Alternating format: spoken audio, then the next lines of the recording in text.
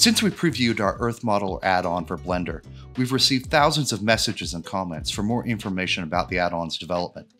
We're currently alpha testing the software and thought we'd share some of the resulting animations.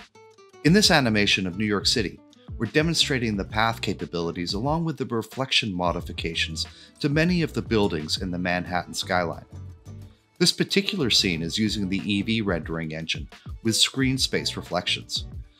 Cycles rendering will provide ray trace reflections for even better reflection accuracy at the cost of rendering times.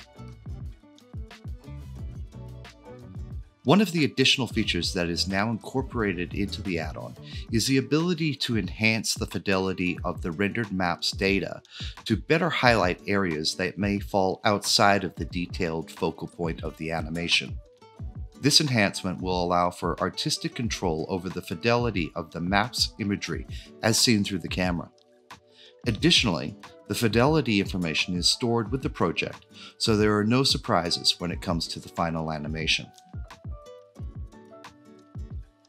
One of the key principles in developing this add-on is to ensure that all the tools are available to allow the user to conform to the Google Maps terms of service with proper copyright attribution. The Google's API that provides the imagery is currently in its experimental stage, and we are confident that proper implementation will benefit the sizable Blender community.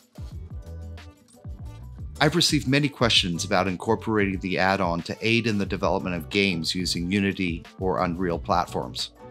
Currently available in their respective marketplaces, the CCM with 3D tiles is available for download and optimized for the streaming gaming platforms.